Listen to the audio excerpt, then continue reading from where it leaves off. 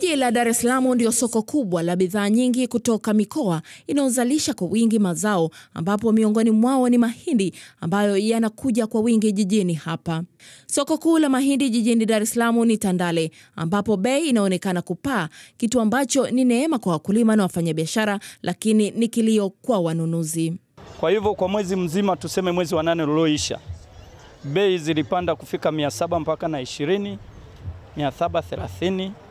Na haya ni mahindi ya kutoka mikoa ya kusini. Lakini mahindi ya kutoka mikoa ya hapo kati, kwa maana ya Dodoma, Singida, yalikuwa 750 mpaka 740 kwa kilo moja.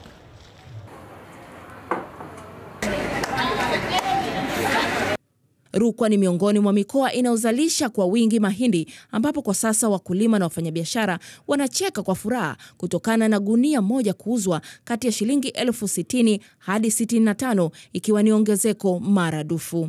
Tunauza 60,000 gunia. Kwa kweli nimetupatia faraja sana. Ahueni wameongeza bei na wafanyabiashara nao wanakuja. Mwaka jana mahindi yalikuwa na bei ya chini sana, shilingi 35. Lakini mwaka huu mahindi yamepanda mpaka shilingi 60,000. Mwaka huu imepanda ni kama mara 2 mpaka mwezi kama huu. Mwaka jana tulikuwa tunazungumzia habari ya 30, 35. Wateja wanatoka mikoa nje, anatoka nchi za nje, anakuja kununua kwa shilingi 60,000. Kwa mwaka huu tunamshukuru Mungu sana. Neema hiyo ya wakulima inaonekana pia Songwe, ambapo sasa debe la mahindi linauzwa si chini ya shilingi 9,000, ikielezwa inatokana na wengi kutolima msimu huu. Bei ya mwaka jana na mwaka huu ziko tofauti.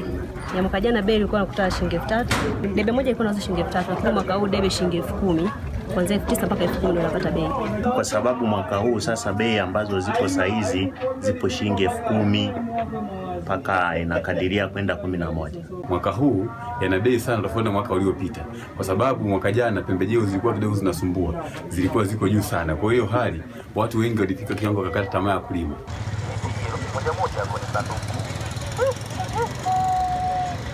Mkoa wa Tabora bidhaa hiyo haipatikani kwa urahisi, huku bei ikitajwa kuchupa, tofauti na ambavyo imekuwa msimu uliopita. Kwa sasa hivi gunia tunanunua kwa shilingi 80,000, angalau ili kusudi kupata faida.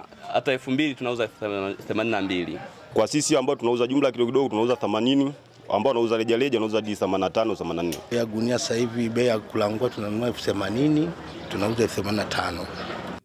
Naibu Waziri wa Kilimo Omar Mgumba anaonekana kufurahishwa na ongezeko hilo la bei, kwani linaleta ahueni kwa wakulima na wafanyabiashara ambao kwa muda mrefu wameuza bidhaa hiyo kwa bei ndogo. Kupanda kwa mahindi, bei ya mahindi kunaleta tija, manake unaposema inapanda manake hela nyingi zinakuja Tanzania, lakini hela nyingi zinakwenda kwa wakulima. Wakulima wanapata kipato kikubwa na itawavutia wengi zaidi kuja kulima mahindi na kulima mazao mengine, lakini tutakuwa na athari yake kwamba maana yake wale ambao wasiolima, hasa wakazi wa mjini, kwamba watawajibika watoboke zaidi kununua unga au mahindi kwa bei kubwa zaidi.